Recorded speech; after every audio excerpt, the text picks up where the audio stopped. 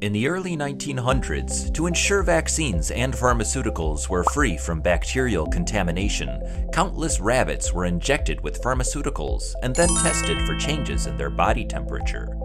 In 1956, however, an American scientist, Fred Bang, observed a peculiar phenomenon in the blue blood of the horseshoe crab. Namely, when horseshoe crab blood encounters bacterial endotoxins, it solidifies and clumps together, resembling jelly. Scientists have been harnessing the unique properties of horseshoe crab blood for pharmaceutical applications. In 1977, the U.S. Food and Drug Administration authorized its use for medical purposes. Consequently, over 500,000 horseshoe crabs are harvested annually, with their blood valued at around $13,500 per liter. But what is the secret behind horseshoe crab blood? Vicious science. Today, we'll focus on the mysteries of the blue blood of the horseshoe crab. First, let's explore how horseshoe crab blood is collected. The horseshoe crab's vascular system is distributed within its hard shell, with the heart at the system's center. When the blood is collected, the horseshoe crab is securely restrained, and a syringe is inserted at the joint between the cephalothorax and abdomen to draw blood directly from the heart. As a result, blue blood flows into the collection bottle.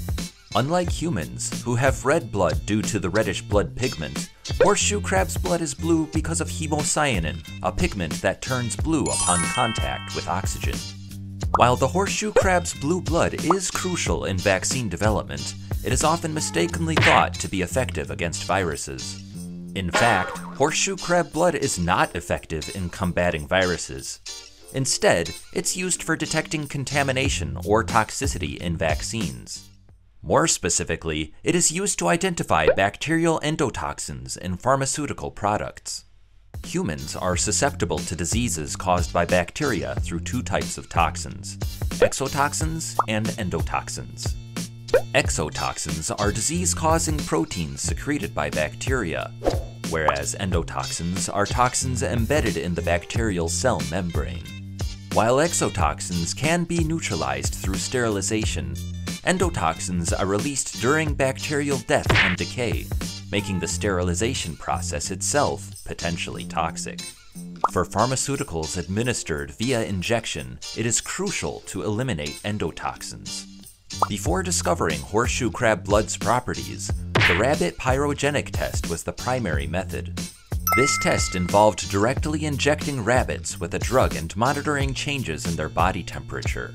However, this method was not only time-consuming and inefficient, but it also relied on the rabbit's in vivo reaction, which could be influenced by many variables. Amid these constraints, the discovery of the coagulation phenomenon in horseshoe crab blood, which solidifies into a jelly-like substance in the presence of bacterial endotoxin, was a breakthrough. This led to the development of new methods for detecting endotoxins.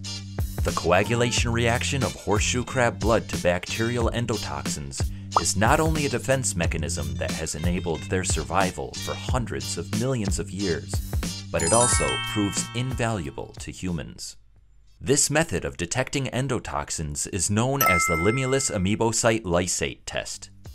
Owing to its ability to rapidly detect even low concentrations of endotoxins, the LAL test has become a staple for pharmaceutical companies worldwide.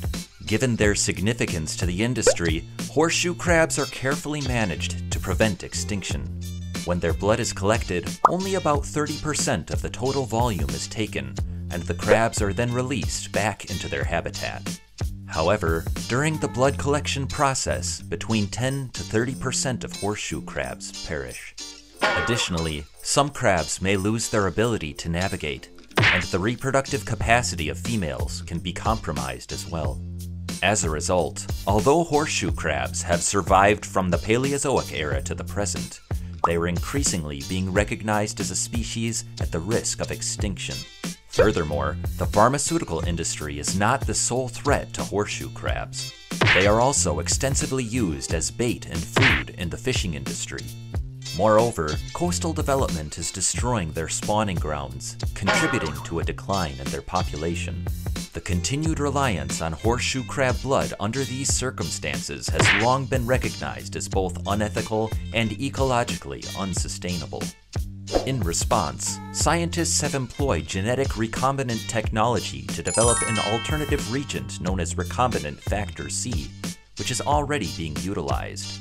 Although there are ongoing concerns about the efficacy and reliability of recombinant factor C, and most companies currently still use horseshoe crab blood, RFC offers the benefit of not being animal-derived. Its effectiveness and stability are being increasingly acknowledged, and its use in endotoxin detection is growing.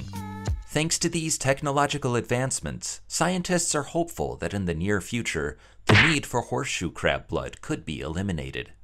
That's good to know, isn't it? And that concludes our video on the fascinating blue blood of horseshoe crabs. Did you know that horseshoe crabs are not true crabs, but are more closely related to spiders and scorpions? For a deeper dive into horseshoe crab's anatomy and internal structure, be sure to watch our previous videos. If you find our content interesting, please consider subscribing to our channel. That is all from Fishy Science. Thank you for watching.